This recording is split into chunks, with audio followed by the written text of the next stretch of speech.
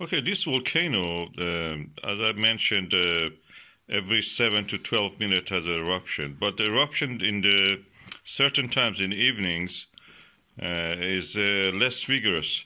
And in the midnight and near the midday is the strongest. That's the time that the moon and the sun, at this time of the year, they are near eclipse, of course, they're close together and they have a highest tide.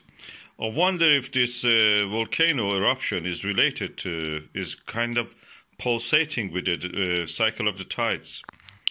High tide, low tide, and we know that the gas, a gas like radon, actually, is a radioactive, lightweight, radioactive, heavy, odorless gas. Actually, you know, has a relation with the tides, and any kind of fluid maybe also is related to that.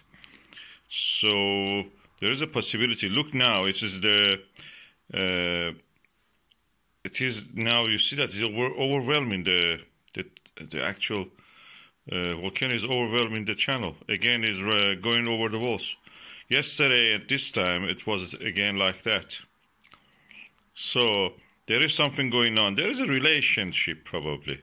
I'm not you know, a better, but you can bet, if you were betting, that there is a relationship. Look at it, never was that red. It's so strong now, eruption. The channel is almost blocked.